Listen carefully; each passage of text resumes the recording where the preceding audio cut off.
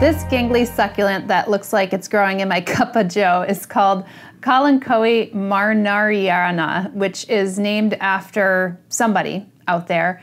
Marnier's Kalanchoe is its common name. And you can see that it is quite gangly. When I first got this plant, you could get it when it's like a stem that looks, you know, like one of these, and it's not growing on such a long stem. But after it starts to get older, it starts growing out in these long stems, and you'll see these little root-like structures that come out here. And you could actually, if you don't like the way that this whimsical kind of like bouncy look of this plant, which I actually tend to love it, so I'm letting it kind of grow this way. Then you could actually cut it off and then start to propagate it elsewhere. So you could actually, you know, see that these will also want to propagate themselves a little bit more horizontally and then start to grow up again. So this actually, you know, gives a lot of nice height if you're growing it in with in a container planting. You could get these a little bit smaller and then they start to grow a little bit more like this.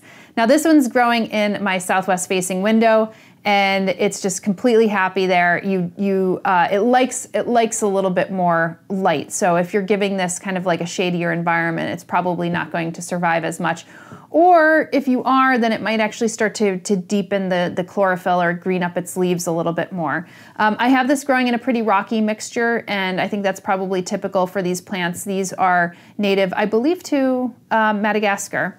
And they don't need a lot of humidity. They don't need an intense amount of watering. You know, these are pretty succulent plants right here. So, you know, I water based on relation to the light that I'm giving it. So like in the summer months, then I'm probably watering it like once every week. And mind you, I did not pop any holes in these little planter pots that I got from Junk Brooklyn. You might have recognized that I have another plant I have a couple of these that I actually have that I'm growing some succulents in. I just really love growing plants in kind of all oddball containers, and plus it's easy to hold. So when I could like go and water it in my sink, I could actually go and walk it over very easily.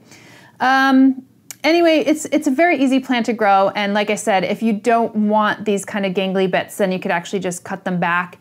Succulents take to very well to cutting, and these are particularly good at cutting at cuttings, and that's actually how you propagate them, is just by, you know, trimming them back and giving them for your next plant swap, if you will.